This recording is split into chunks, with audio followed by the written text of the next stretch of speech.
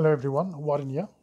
Today we're looking at the setup of the Yealink W52P VoIP decked base and handset. So this you're going to be using in instances where you have a VoIP phone number or a SIP number that you're going to be setting up or you need to set up on a base. This is not going to be the normal unboxing like I normally do because I've been using this unit for a while and quite honestly I'm not quite sure where that box is right now.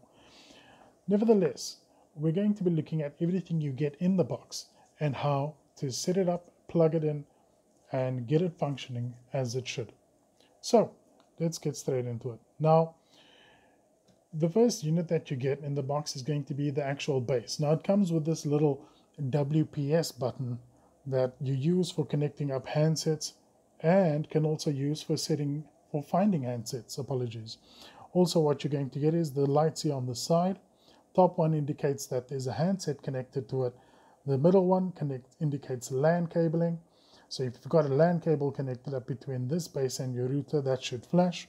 And then you've got the power light as well. Now on the bottom, not much going on there. Top, nothing as well. On this side, nothing. On the back, you do have the general serial number MAC address that you got for this unit. And then on the side here is where you're going to find the power socket. And you're also going to find the Ethernet port. Now, this unit, I think according to Yealink, you can use it on PoE as well, but with the box, they actually supply a separate power adapter for this base, and then another power adapter for the actual handset's charging dock. So I'm going to pop that down for a bit. Then over here, we have a look at the handset. Now, the handset is a color display. It also has the few buttons on here as well. We've got the soft key buttons on the top. We've got the voicemail button, the speaker button, the pickup and end call button, and then the directional keys as well as the number pad.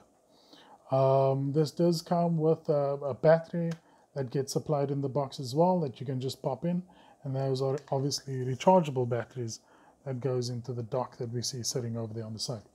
Now, the handset's going to pop into your dock like that, and when your dock is plugged into power and your handset is switched on, you'll see there's a little section here on the bottom right over there that will light up when your handset's connected up. We'll see what it looks like in a second.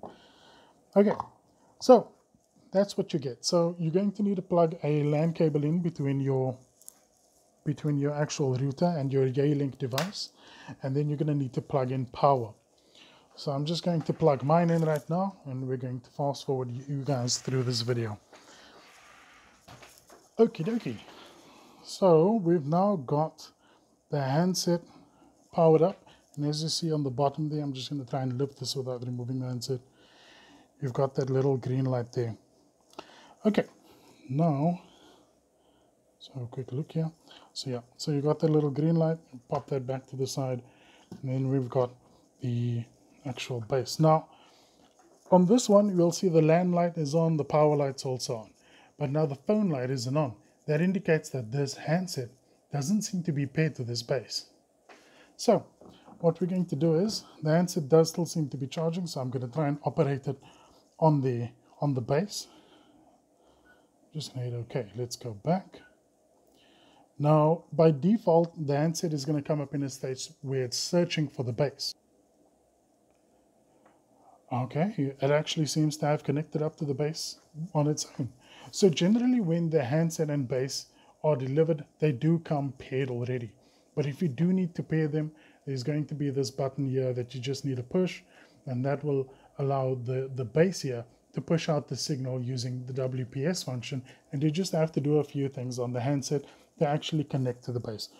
Quite actually, you just have to hit the OK button in order to connect.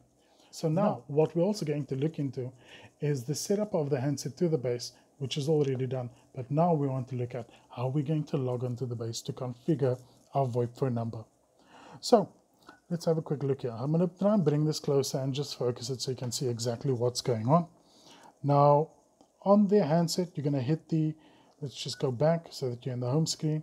If you hit the OK button, it takes you to this section, and on the status you want to click OK. Then for the base, we want to select base as well, so we're going to click OK on that. then it's going to go and grab the information for the base. So important here is that IP address that it shows up with. Now what you're going to do is you're going to pop that IP address into your browser on your computer screen, and you would be able to get to the Yealink's page. So that's quite actually how you find the IP address to log onto the base. So now, without further ado, we're going to log onto the base to see what it looks like when we actually set up our VoIP phone. Okay, so now what we're going to be doing is logging onto the Yealink base to actually check out the settings and save my VoIP number. Okay, so as we checked on the handset, we found out what the IP address was of the base. Just a recap on that. So you're going to go OK on the handset and then click OK for status and OK for base. This will then take a few seconds and it'll give you the IP address that you would need to access the Yealink.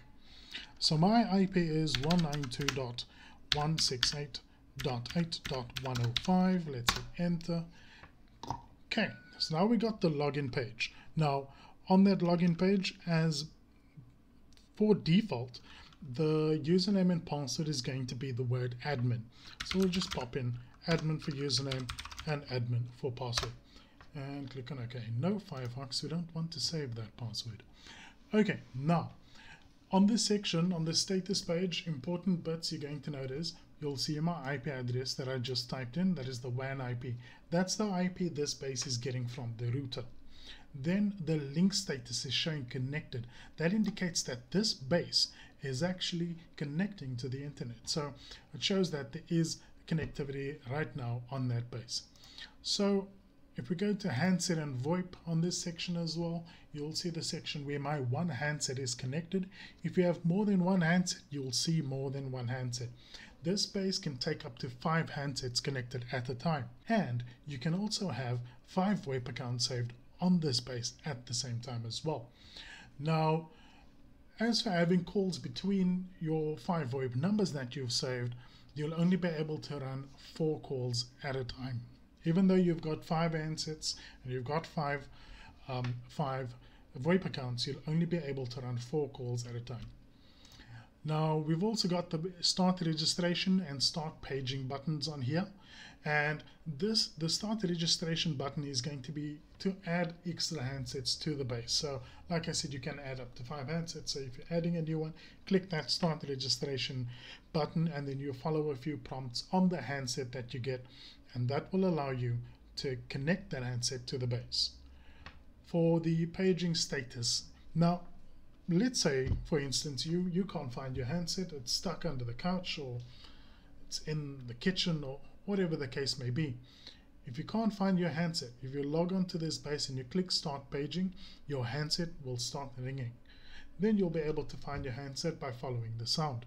And once you found it, you'll be able to click the stop paging button. Now let's move on to the account tab. Now on the account tab, you're going to find firstly the account number that you're dealing with. So we're dealing with account 1 in this instance, and the registration status or register status shows as disabled. We'll change that when we add the phone number. Now for the line active session, when you're going to be adding your phone number, you're going to need to switch that to enabled, and now you're going to need to find your actual phone number. So I'm just going on to my internet service provider's website to grab my phone number, just pop it in, all those sections, and then also to find the password. You will find this with your service provider for your VoIP product. Over here we'll see the SIP server or the SIP server host that we're going to be using, and we'll always use port 5060. Then transport is going to be on UDP and server expires 3600. Now this specifically can be changed, and the only reason we'll change it sometimes is because sometimes the SIP server or the session for the SIP product expires, and you'll sometimes find instances where you're on a call and the call drops after a few minutes or 20 minutes or whatever the case is. And what we can do in this case is we can dial that down so that the Yealink constantly tries to keep the connection quicker than the normal 3600. So we normally dial that down to about 360 seconds, and that will allow the Yealink base to constantly try checking to make sure there's access in that period or in that time period. Okay, so now we're going to move on to the next. So the rest of these settings, we do not need a SIP server to, and we do not need to set anything for the outbound proxy at all. So I'm going to click on confirm, and it's going to go from a state of trying to register or registering to being registered. Over there we got registering, and now it's registered. So I should now be able to make out phone calls. And if you pick up your handset, try to dial out, you'll see that you'll be able to call out. Now, other things to check in this section is, the only other thing that I would generally advise you to come to is going to be number assignment. Now, number assignment helps us in the scenario where you do have more than one handset connected up. In my case, I only have the one handset connected up, so there's no real changes I'd need to make on number assignment. Now, in this case though, let's say for argument's sake, we are connecting up more than one handset. So we've got the handsets listed down the side here, and we're on the top section here, we've got the line number and name. So essentially any VoIP accounts or SIP accounts that you would have saved. Here we see my first SIP account, my one that I've received from my ISP, that is saved on this section. And if you have any other accounts saved, they'll all appear here. Now, take note of where it's ticked at the moment. So at the moment, I've got one handset and I've got one SIP account. So for any incoming calls, they're going to come through on that one handset. If I had more than one handset, let's say I had two handsets, and I want both of them to receive calls on the one SIP account that I've saved, I'd need to make sure that it's marked over here. If you don't mark it, you're not going to receive calls on that other handset. So there is something worthwhile checking out. Now, the same goes for the bottom section here. This is going to be for the outgoing line. So if I've got more than one handset connected up, I would want to tick the second handset on the first account so that I can make calls out from this handset for both of the VoIP numbers that I have. So I'll tick this option so that I can make calls out from both handsets with one VoIP account. If this is not ticked, in this scenario, I would not be able to make any calls out on handset 2. So if you're adding more than one handset and you've got one VoIP account, make sure you're ticked for outgoing calls as well as for incoming calls. Keep in mind though, that if you do have incoming calls ticked for two handsets on one account, both those handsets are going to ring until you pick one of them up. Okay, so let's just mark those or unmark those for now, and we'll move on. Now, handset name. Yes, we want to discard the changes. So handset name, in this section, you'll be able to change your handset name to be more friendly to what you're trying to do. So in my instance, the handset is set to handset 1. I'm going to change that to my phone number that I'm trying to use on handset 1 and click on confirm.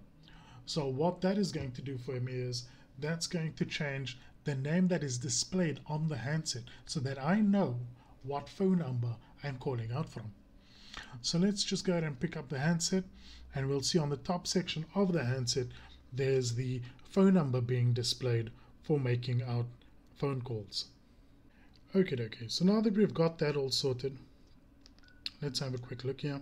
So now that we've got the phone number display sorted, and we've also got the number and handset name saved, the other settings in here, generally you won't need to use them.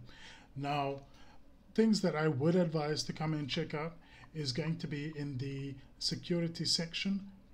My mistake. So other things you're going to check out is going to be in settings. Now, the only reason you come to settings is if you need to, for some reason, do a reset on this base. Now, the Yealink base, as we looked at before, doesn't have a reset button like most devices do. So you'd have to log on to the device, click on the upgrade button, and look for the reset to factory setting option. And you'd go click on reset to factory setting, and that will go through the process of the Yealink base booting back up again in its factory default state. That would be quite it with regards to setting up the Yealink W52P. If you have any questions, feel free to leave a comment, And also, if this video was informative at all, give us a like and subscribe to our channel. Thank you so much for your time. Cheers.